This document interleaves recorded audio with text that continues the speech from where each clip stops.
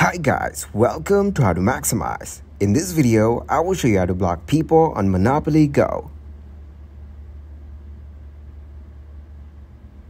First of all, open up the Monopoly Go game.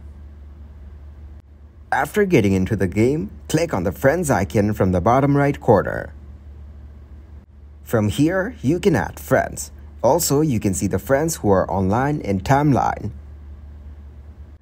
Then you have a leaderboard where you can see the rank of players locally or globally.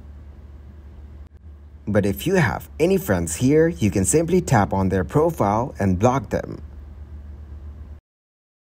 To block or remove anyone from the Monopoly, make sure you have added friends or people who you can block or remove from your game.